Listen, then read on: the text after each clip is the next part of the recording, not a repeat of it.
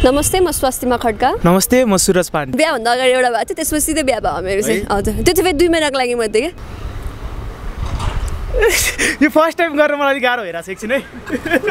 म एडिट गर्नेवाला छैन नि फेरि यो त हाल्छु नि म खासै मलाई कसैले मन पराउँदैन सबसे एकदम अनेस्टली भन्दाखेरि माया गर्नेलाई स्वीकार्न सजिलो छ हाँसी हाँसी बिदा गर्न पो हिम्मत चाहिन्छ राम्रोसँग कसरी ब्रेकअप हुन्छ दुईजनाको झगडा परिसक्यो नराम्रो त लागिहाल्छ नि स्वस्तिमा म तिमीलाई मन पराउँछु किन किन अब कस्तो किन मलाई चाहिँ किन मन पराउँछौ नि म त बिहा भइसकेपछि पनि बिहे गरेपछि तपाईँ र निश्चलजीको झगडा भएको छैन हेलो हेलो हेलो हेलो तपाईँले अहिलेसम्म घरमा कोही नभएको बेलामा तपाईँको लभ पर्दाखेरि केटी साथी ल्याउनु भएको छ ला तपाईहरु हेर्नुहुन्छ अनलाइन खबरमा ओके मस्ती टक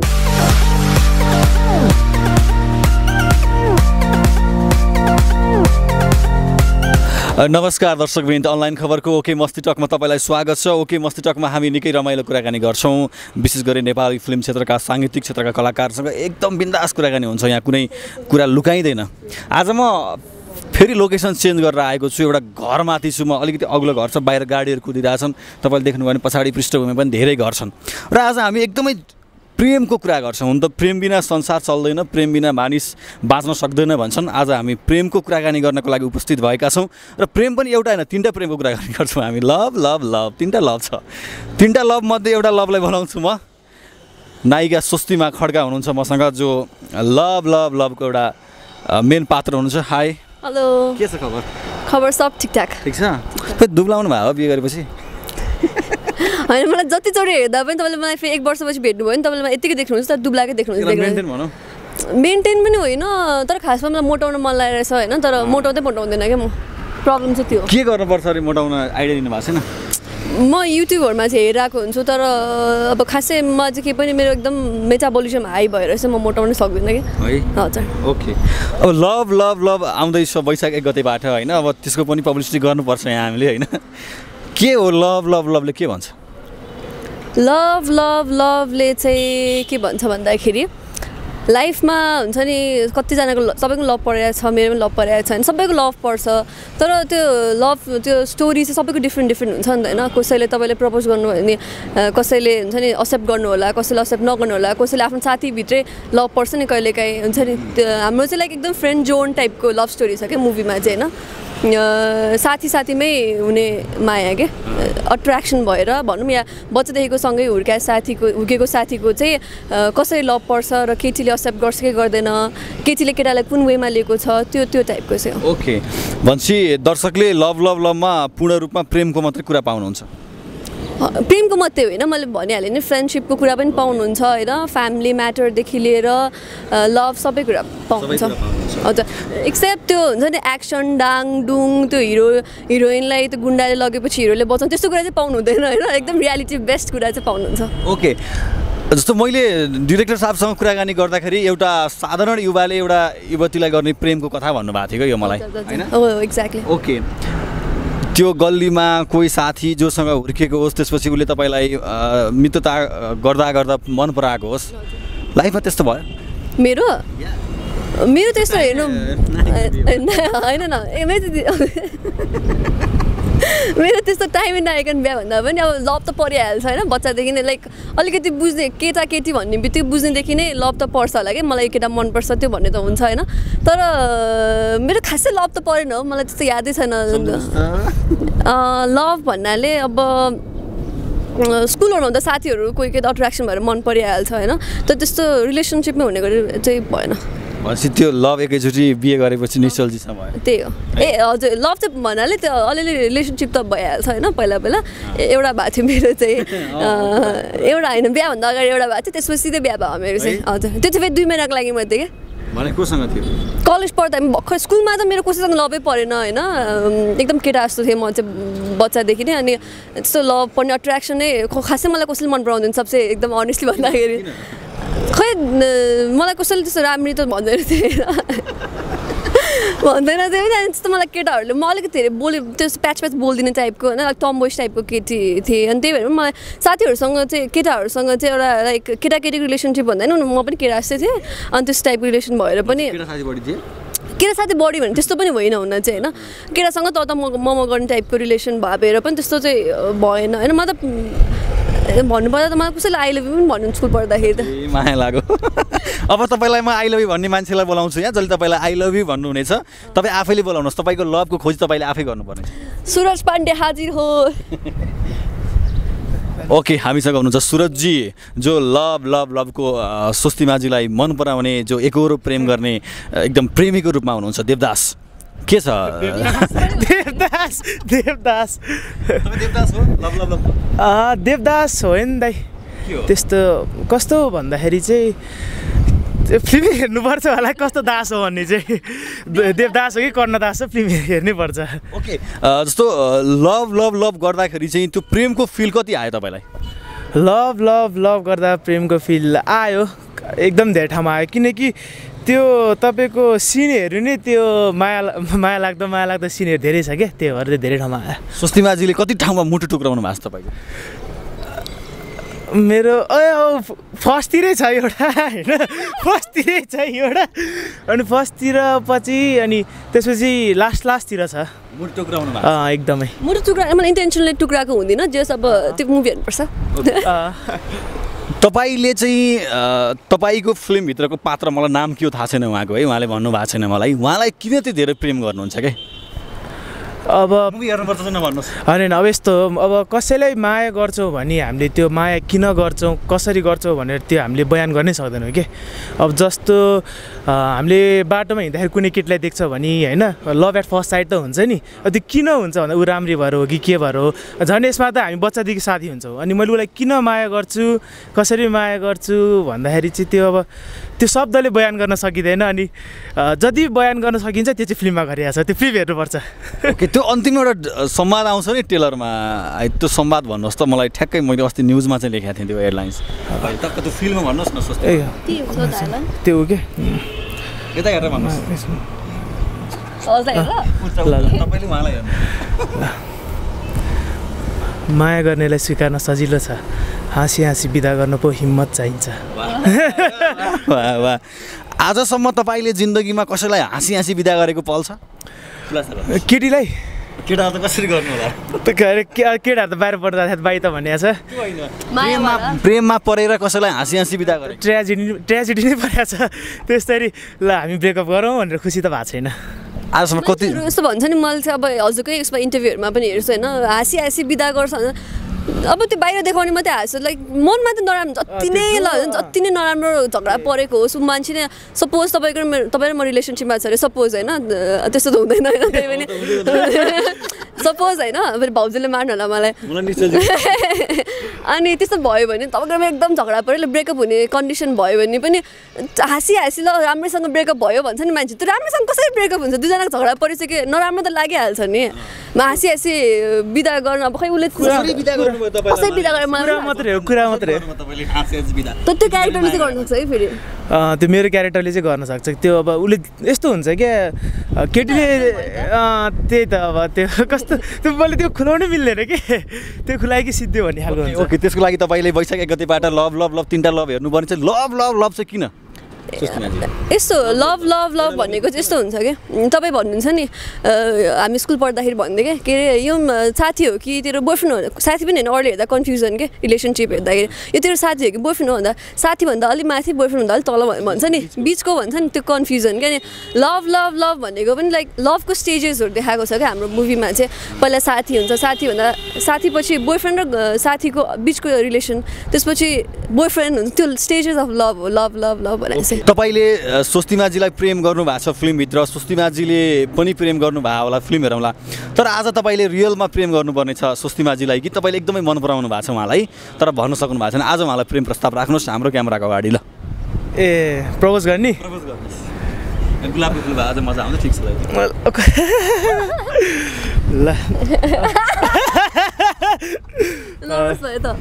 होइन अब हात समात्नुहोस् टक्क पहिला रिजेक्सन भइसक्यो मेरो तर्फबाट यो ल एकछिन है त ल ओके ल तपाईँलाई हामी त्यहाँबाट आउनु सक्नुहुन्छ हो ल ओके ल सुरजजी आज स्वस्तिमाजीलाई प्रेम प्रस्ताव राख्दै हुनुहुन्छ हाम्रो क्यामेराको अगाडि उहाँले कसरी राख्नुहुन्छ अब त्यो चाहिँ हेरौँ ल एक्सन हामी पहिलेदेखि चिने हुन्छ कि हुँदैन चिने हुन्छ मजाले यो फर्स्ट टाइम गर्न मलाई गाह्रो भइरहेको छ एकछिन है म एडिट गर्नेवाला छैन नि फेरि यो त हाल्छु नि म के हो त्यो हात दिउ न आज के अब के साथी अनि ल ह्यान्डसेक गर्नु मिल्दैन के गर्न आएको तिमी कामी राख्छ है कामै छैन स्वस्तिमा म तिमीलाई मन पराउँछु किन किन किन अब कस्तो किन किन मलाई चाहिँ किन मन पराउँछ भने म त बिहा भइसकेपछि पनि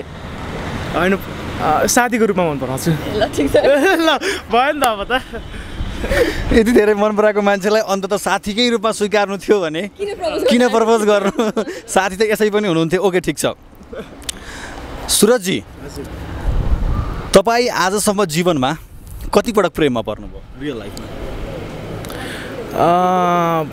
पहिलो प्रेम चाहिँ मेरो मम्मी नै हो होइन पहिलो प्रेम मम्मी नै हो मेरो अहिले पनि हो त्यो सदाबहार नै हो होइन अनि मम्मी बाहेक चाहिँ म प्रेममा परेँ भने अहिलेसम्म मलाई याद भएको चाहिँ दुईचोटि भनौँ न अहिले त ब्रेकअप भयो कि छ अहिले छैन ब्रेकअप भइसक्यो अहिले ब्रेकअप भइसक्यो प्रेममा ब्रेकअप किन हुँदो रहेछ प्रेममा ब्रेकअप अब त कुराकानी नमिलेर होला अनि कस्तो हुँदो रहेछ भन्दाखेरि चाहिँ अहिले गर्ने माया चाहिँ तपाईँको त्यो हुन्छ नि एक किसिमको त्यो सर्ट पिरियड हुन्छ नि त्यस्तो खालको मात्रै हुँदो रहेछ कि त्यही भएर कुराहरू नमिलेर त्यही भएर कुरा मिलेन अनि तपाईँको ब्रेकअप भयो यो कुरा मम्मीलाई भन्नुभएको थियो भने थियो होला सेयर गर्नुहुन्छ घर त्यस्तो धेरै गर्दिनँ तर कहिलेकाहीँ त्यो मुड चलाए बेला भन्छु ओके ल नभए मम्मीले आज हाम्रो च्यानलमा हेर्नुहुनेछ र छोराको वास्तविकता थाहा पाउनुहुनेछ दुई पटक प्रेममा परेर पनि छुटिसकेको छ जानकारीको लागि स्वस्तिमाजी कस्तो चल्दछ वैवाहिक जीवन एकदम रमाइलो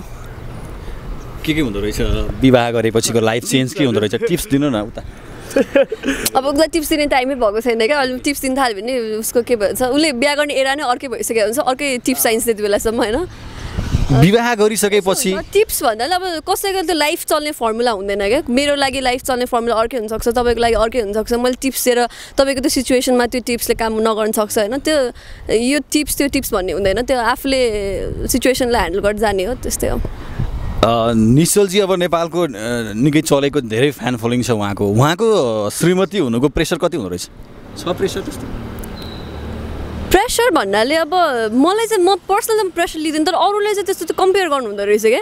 आएन त्यो म त उहाँ इन्डस्ट्रीमा आउनुभन्दा त अगाडि म त भर्खर हुन्छ नि कलेज पढेको थिएँ उहाँ इन्डस्ट्रीमा उहाँले फर्स्ट फिल्म बनाउँदाखेरि त म फिल्म हेर्नु जाँदाखेरि उहाँको फिल्म हो भनेर मलाई थाहा थिएन निश्चल बस्नेतको फिल्म हो भनेर थाहा थिएन म भर्खर इन्डस्ट्रीमा आएपछि उहाँलाई चिने हो नि त त्यो अडियन्सले चाहिँ यो राम्रो त्यो राम्रो स्वस्तिमाको यो राम्रो निश्चलको त्यो राम्रो भने त्यो वेमा कम्पेयर गर्नु हुँदो रहेछ तर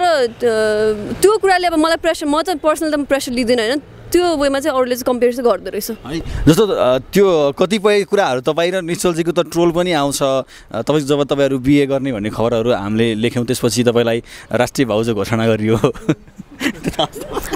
अभियसली थाहा छ म बाटोमा हिँडेको बेला म भेट्दा नमस्ते भाउजू भनेर भन्नु छ नचिन्ने मान्छेहरूले बेसी चाहिँ कस्तो त्यो राष्ट्रिय भाउजू भन्दा चाहिँ के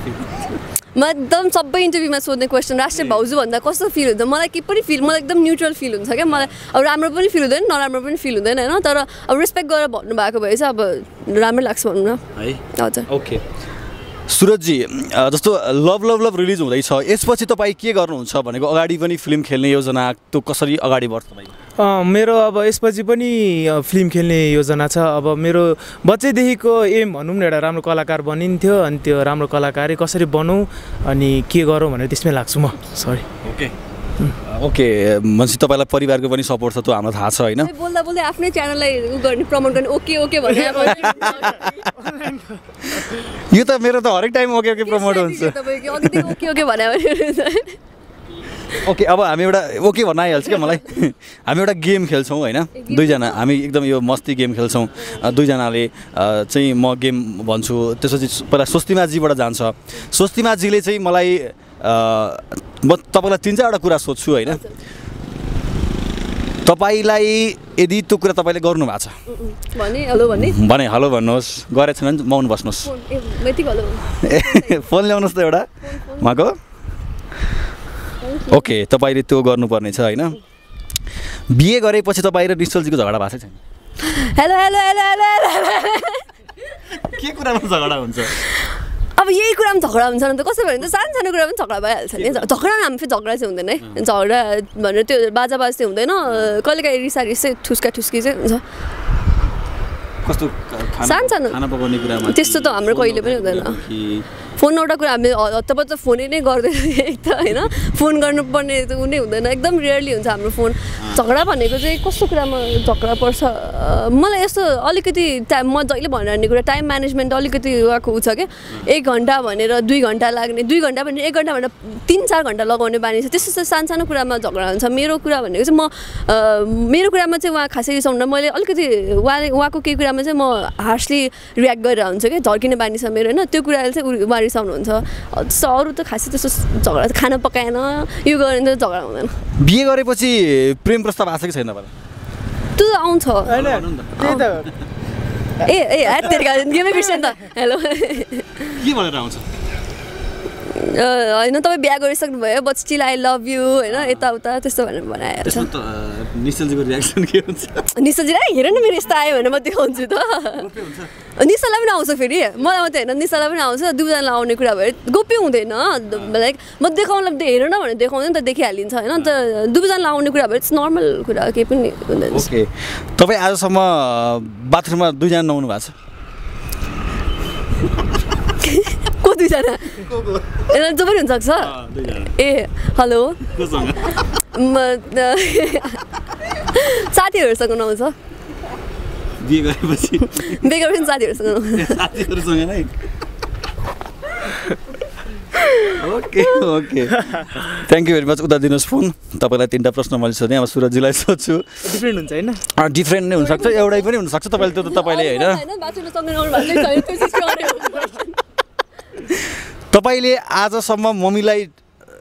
नभनेर लुकाएर ढाँटेर पैसा चोरेको छ? हेलो त्यो त नर्मल बिहेभियर हो है। सब कति त्यो त त्यही हुन्छ होइन। यस्तो मेरो बानी चाहिँ कस्तो छ भन्दाखेरि पैसा त्यही भयो भने चाहिँ होइन मैले कहिले पनि उठाउँदिनँ होइन, तर मैले माग्दाखेरि दिएन भने म लिएर जान्छु अनि मैले लिएँ है भनिदिन्छु कि। त्यो चाहिँ बानी छ। तपाईँले अहिलेसम्म घरमा कोही नभएको बेलामा तपाईँको लभ पर्दाखेरि केटी साथी ल्याउनु भएको छ? म कसरी बस्ने म सोचिरहेको छु कि। छैन अनि बुझ्यो छैन। समझदार छोरा हो तपाईँ। तपाईँले आजसम्म मम्मीलाई घर नभनेर वा घर फोन नउठाएर बाहिर बसेर एकदम मस्त मदिरामा चाहिँ मदिरा खाएर बस्नु भएको त्यस्तो अवस्था छ? त्यो पनि छैन? म ड्रिङ्क गर्दिनँ। लास्टमा भन्नुहोस् बाथरुममा 2 जना नुहाउनु भएको छ?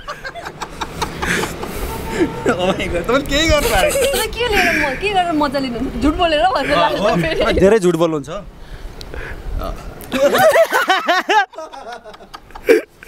म त मौनै बस्ने हो। एकदम सोझो छ सुरज। तपाईँ चाहिँ जोस नेपाली फिल्म इन्डस्ट्रीमा छलकपट नगरिकन मजाले अगाडि बढ्नुहुन्छ भन्ने कुरा यो इन्टरभ्यू हेरेपछि पनि थाहा हुन्छ होइन? धन्यवाद तपाईँलाई। फिल्ममा काम गरिन्जेलसम्म यत्रो दिन सुटिङ गरिन्जेलसम्म तपाईँलाई सुरजजीको के कुराहरू मन पर्यो? के कुरामा लभ गर्नुभयो तपाईँले? सुरजको त एकदम लभेबल बिहेभियर छ क्या, एकदम मान्छे हुन्छ नि एकदम काइन्ड जेनरस होइन, त्यस्तो टाइपको बिहेभियर छ उसको। मौका